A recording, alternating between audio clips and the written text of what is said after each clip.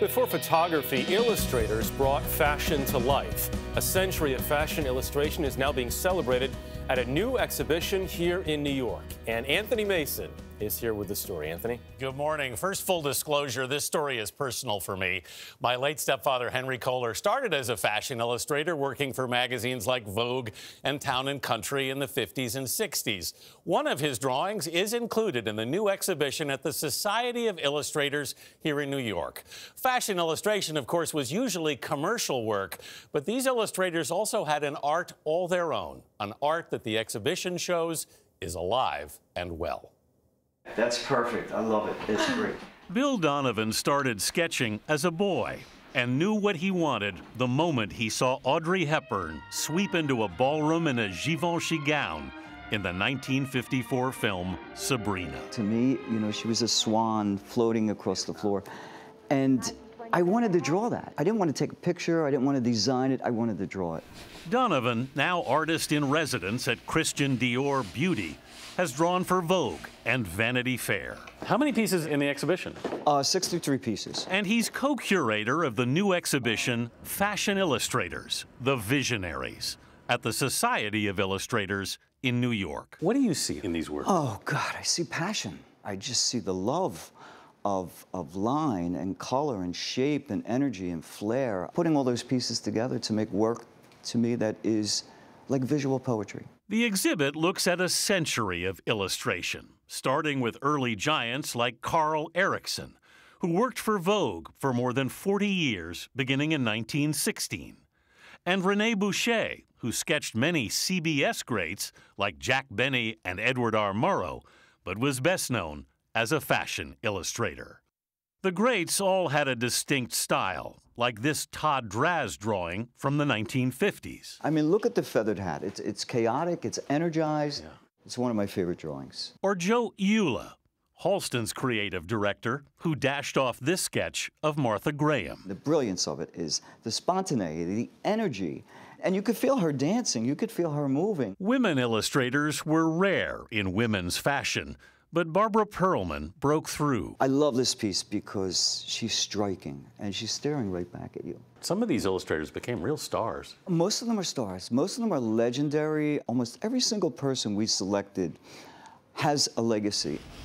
Like Glenn Tunstall, who made his name drawing for the fashion Bible Women's Wear Daily in the early 1970s. And I found people recognized me. Mm-hmm.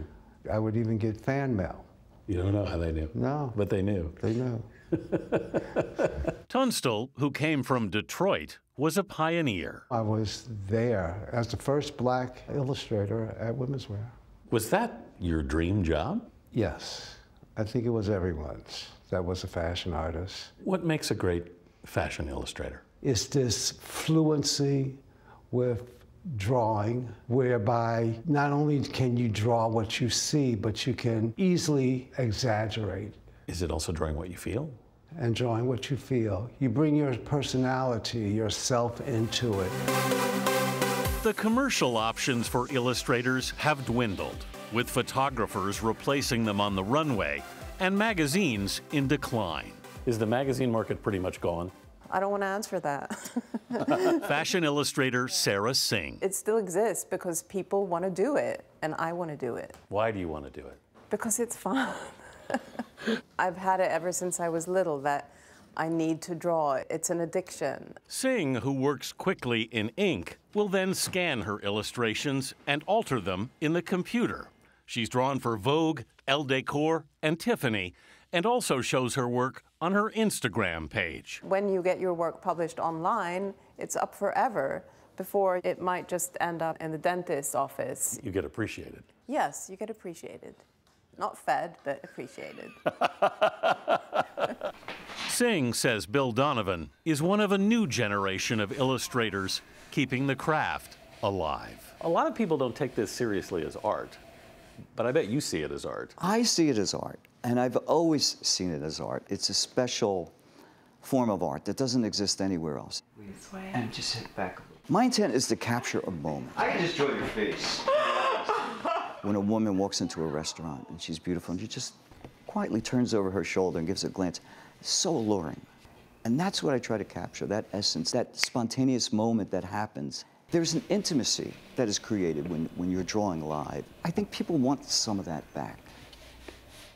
It's so interesting what's happened to fashion illustration. It's become, there's a new sort of interest in it, in part because it's disappearing to some degree. Yeah. You know, it's like the photograph replaced it, but the photograph is also helping bring it back because it's so unusual now. Well, it's almost new again. Yeah, it is almost new again. This exhibit at the Society of Illustrators runs through March 7th. By the way, that place is like a hidden gem of New York. Yeah. You go up the stairs and there are old book illustrations and magazine illustrations from the last 50 years. It's a fabulous place, and I encourage you to go if you're here. Tell us what you felt when you saw your stepfather's picture up, or drawing. Well, I grew up with them, so it's like, you know, if you walk out the front door at CBS, to the left of that front door here, there's a drawing of Edward R. Murrow that's by Rene, Bouche, who we mentioned in this piece. I knew who Rene Bouche was because my stepfather told me when I was growing up. And I was like, oh, that's that guy he told me about. Right. So I have this connection to this thing, which is fairly unusual, but it comes from being surrounded by this. My stepfather was drawing all the time, you know? I can't believe that there's any question as to whether this is art, because it is such a beautiful way of capturing a moment, but as you said, you get that emotion from, and it's your emotion that you're bringing into it. People think if something is commercial, it can't be art. But all of these illustrators had an art. Thanks No again. question. Yep. Oh, glad to have you, Anthony. Nice to be here.